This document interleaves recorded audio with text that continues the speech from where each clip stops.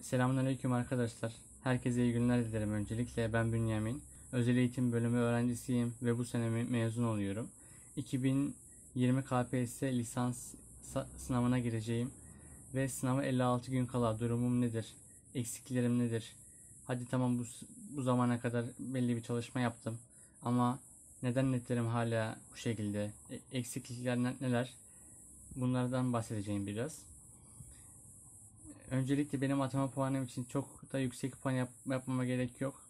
Ben bu çalışmaları yapıyorum. Belli bir hedeflerim var. Bu hedeflere ulaşmak için kesinlikle. Bana neden bu kadar çalıştığımı sürekli soruyorlar. Hiçbir şey umurumda değil, dinlemiyorum da kimseyi. Çalışmaya devam arkadaşlar. Size de diyecekler atama puanlarınız çok yüksek, çalışma veya çok düşük, niye bu kadar çalışıyorsun vesaire. Çok fazla dinlemeyin. Her neyse, şimdi netlerimize geçelim. Öncelikle şu an ortalama genel yetenekte 30-35 net, genel kültürde 20 net ve eğitim bilimlerinde 55-60 net yapıyorum. Şöyle, bu netlerim neden bu kadar düşük ve neden bu kadar eksikliklerim var? Bunların ilk başta nedenlerine konuşayım. Daha sonra ders anlatmaya başlarım. Öncelikle plansız ve programsız çalışmam. Ya bu kesinlikle en baştaki ana sebep bu. Çünkü ben çalıştığım zaman hani hep sınava 5 ay var. Alan sınavın yok zaten. İşte çalışırsın, bitirirsin, yavaş ilerle gibi şeyler söyledim kendi kendime. Evet, sınava daha hala var, bitirebilirim. Buna inanıyorum ama planlı bir programı çalışsaydım çok daha rahat olurdu benim için. İkincisi, birkaç derse önyargılı yaklaşmam. Bunların en başında tarih, vatandaşlık ve Türkçe dersinin dil bilgisi konusu var. Kesinlikle bunlar çok fazla önyargılıydım bu dersler ama şu an halledeceğim inşallah. Ve daha sonra günler, haftalar süren aralar, Covid-19 sebebi, staj, üniversite, vizeler, finaller. Tabi bunların çoğu bahane arkadaşlar.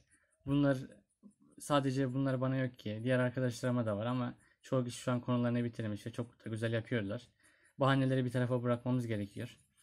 En sonunda derslerin hepsine aynı önem vermemem. Burada ben eğitim bilimlerine biraz fazla ağırlık verdim. Özellikle genel kültür kısmına hiç ağırlık vermedim. Çok boşladım orayı. Ama olsun arkadaşlar, dediğim gibi bakın, hiçbir şey için geç değil. Sınava 56 gün var ve başaracağız Allah'ın izniyle. Bu videoları Instagram hesabı için çekiyorum. Bu 56 gün kala durumum bu şekilde. Şimdi derslere geçelim. Derslerde genel yetenek dersin kısmında 30-35 yapmamın sebebi öncelikle dil bilgisi, yani hemen hemen hiç olmaması bende. Burada dil bilgisi ve yazım kuralları, noktalama işaretleri vesaire, oradan bir 5-6 soru geliyor. Ve geometri dersi zaten hiç yok. Matematik dersine geldiğimiz zaman problemler ve sonrası eksik arkadaşlar. Ama şimdi başladım. Matematik videolarında 45 videom var. Dil bilgisi 35 videom var.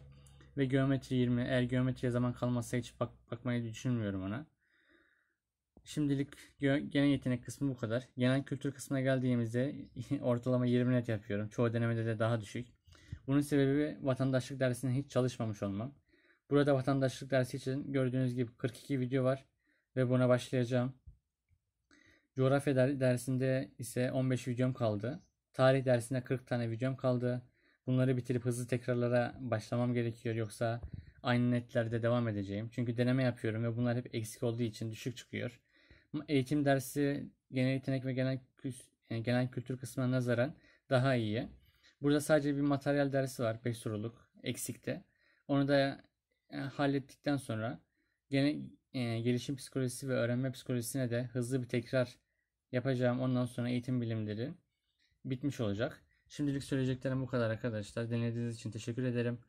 Sınava kadar bu şekilde haftalık ve günlük raporlar tutacağım ve bunu Instagram sayfama paylaşacağım. Eğer sınavda da bir başarı gösterebilirsem bu yöntemlerle, bu tekniklerle sizlere Instagram sayfasını açacağım ve bilgilendirmeler yapacağım.